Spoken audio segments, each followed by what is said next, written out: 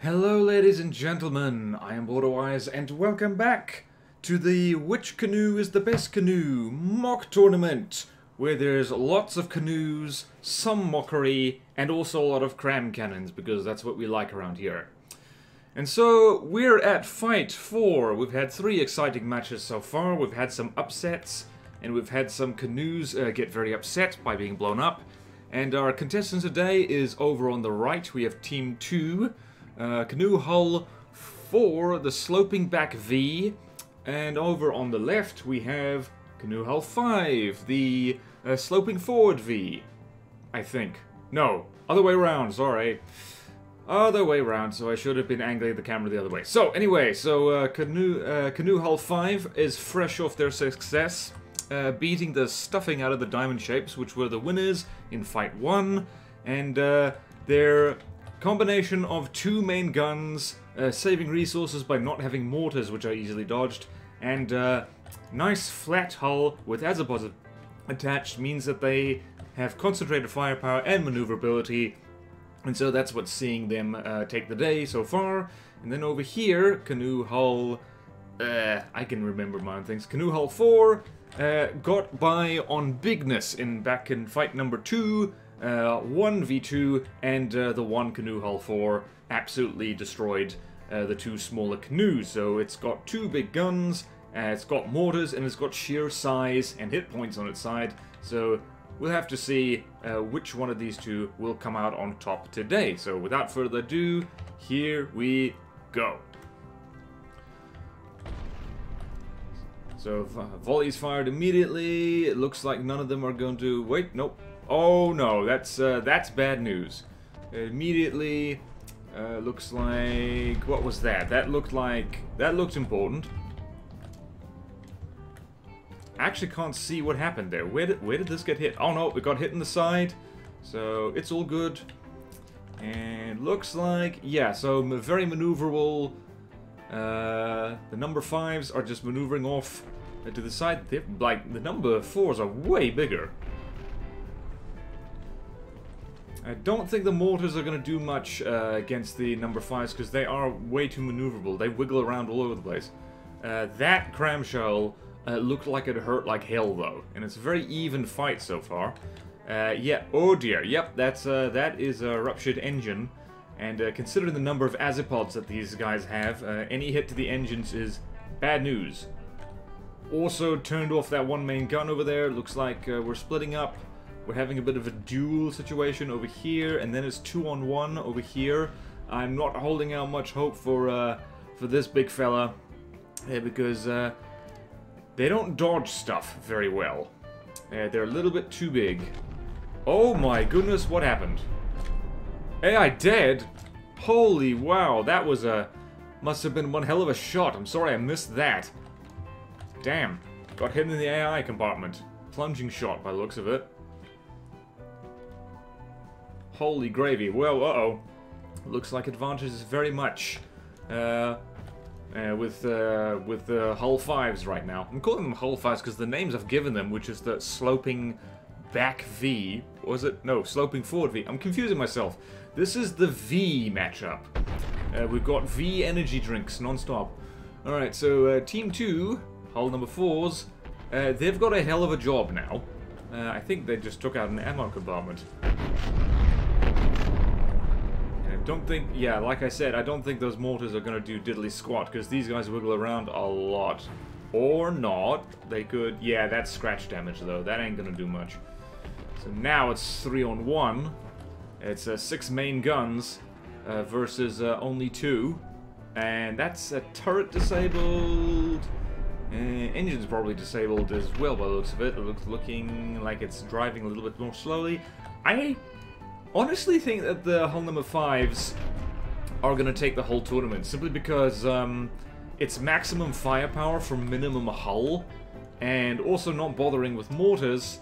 It means that like they just get lots of main guns in play, so it's kind of best of both worlds, of being like small and nimble, but also big and having spare guns.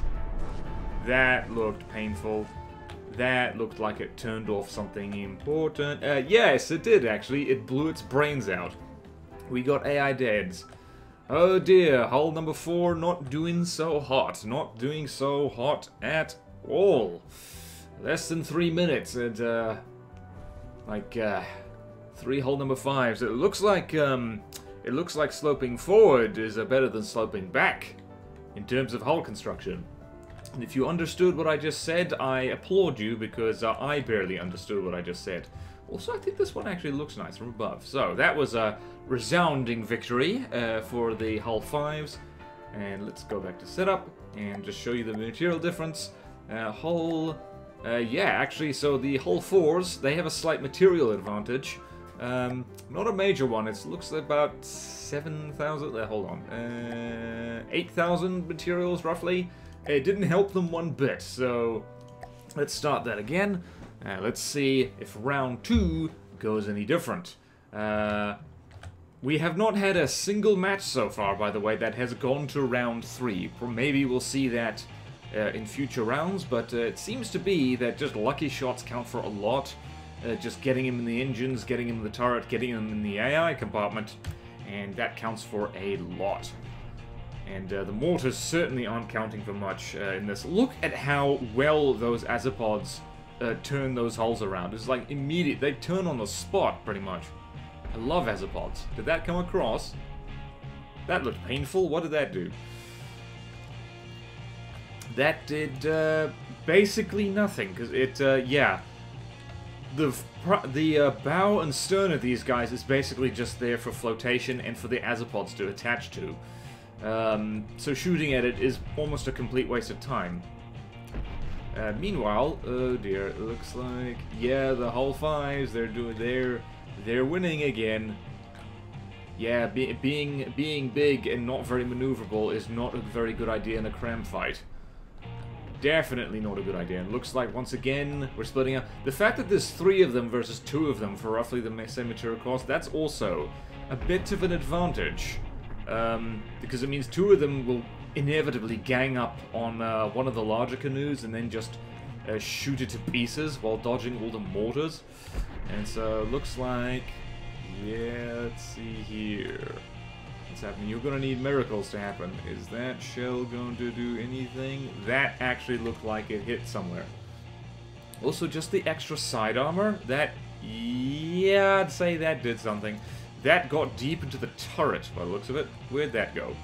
Oh, yeah, that's, oh, you're down 1 firing piece, mate. Yep, oh, there it is!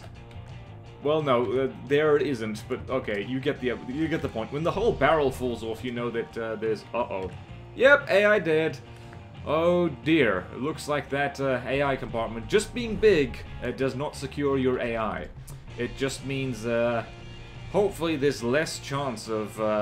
damn, this thing almost got split in half by the looks of it. Yeah, just big shot right in the middle. Yeah, clustering all your... having dense clusters of blocks, like, right at your center of mass might not actually be the best idea, because the center of mass is the easiest point of a ship to hit. And, oh boy, this, you better hope that you can get a lucky AI dead shot. Did you? No, you didn't. You better pull your A game. Oh, this guy's disabled. This guy's not firing anymore. You might want to shoot at, you might want to shoot at the other guys now. Let's see, which way are you aiming? Oh yeah, you don't want to be shooting at that guy. Oh, that's a very damaged cram turret. Yeah, that's whoa, that's bad.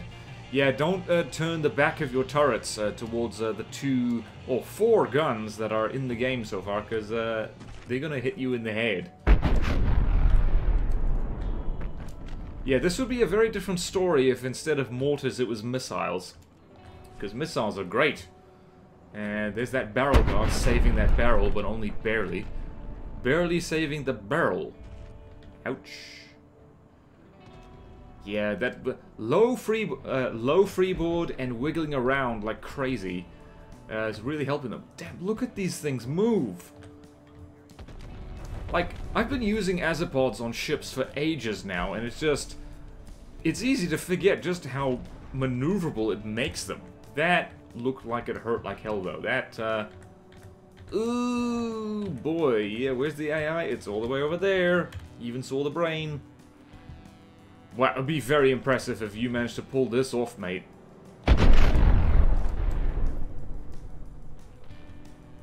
Are you gonna pull it off? It's 2v1 now. Whoa, okay, yeah, those mortars were way off. Oh, that looked promising. Or not. It's almost like having a giant, just lump of metal as a turret cap. Makes it harder for things to blow your head off. Oh, that poor piddly little... Uh-oh, you're not moving, are ya? Oh, you aren't moving. Oh, your main guns are down. Oh, I don't think there's gonna be a round 3. I don't think there's gonna be a round 3. I think this is the final round. Wow, the mortars, the mortars aren't doing much. Oh boy, yeah, that's 4 main guns still in the game. Unless those two have a collision and utterly destroy each other now.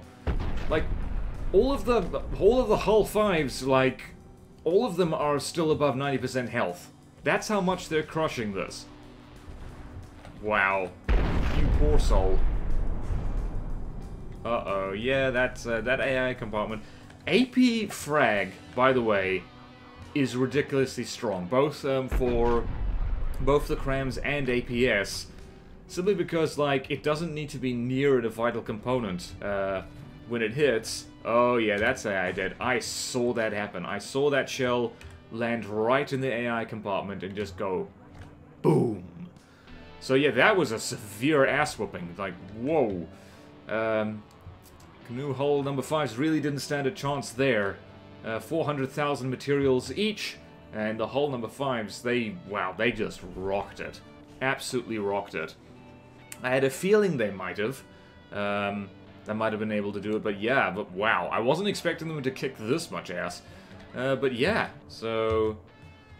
that is Fight 4, and so the next 3 fights we're gonna dip down to the losers bracket to give all the canoes which have had their butts kicked a chance to redeem themselves, and the winner of that whole losers bracket gets to face off against the number 5 canoes again, sloping forward V hulls. V sloping forward? I don't know. That is the least sexy name. It's just as well I didn't officially name these things with anything other than numbers. Maybe I should have given them names. Maybe I should have called this one Jeff. But anyway, thank you all so much for watching. Please like, comment, subscribe if you want to see more videos like this. Support me on Patreon or YouTube membership if you like. It really helps and there's fun perks in it for you. Thank you to all my current supporters, and I will see you next time in Which Canoe is the Best Canoe mock tournament. See you there, and farewell.